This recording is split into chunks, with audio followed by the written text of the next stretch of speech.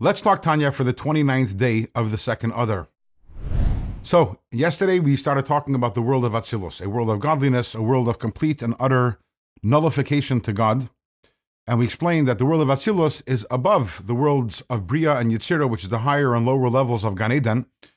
And the higher and lower levels of Gan Eden, as we spoke 2 days ago, depending on our level of kavanah, our intent in serving God, that if I serve God with a love and awe of God, and it is instinctual, it is based on my natural love for God, so then the place of my soul after 120 years will be in the world of Yetzirah, which is the emotional world where God's emotions are manifest. And a person who serves God with a higher level of love and awe, one that is intellectually based, so that person's soul after 120 years, the place of their soul is in the world of Bria, which is where God's intellect is manifest.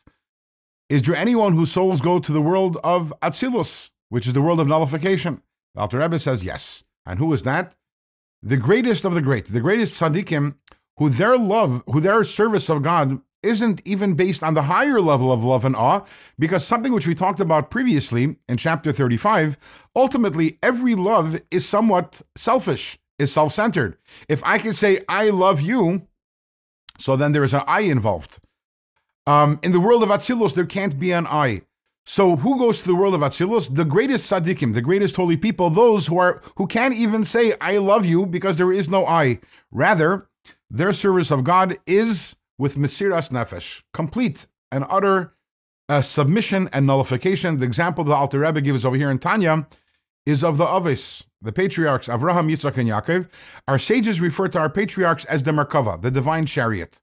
What makes them the divine chariot? So just like a chariot. So when a chariot is traveling, it's not as if the chariot has an opinion where to go. I want to go right, I want to go left, I want to go straight, I want to make a U-turn. And it's not even that it has an opinion, but nevertheless, it's so to say, it puts aside its own opinion and it goes where the driver directs it to go.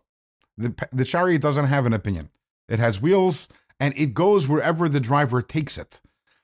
The Avos, the patriarchs, Avraham, Yitzchak, and Yaakov were on that level. This is something which they earned through their work.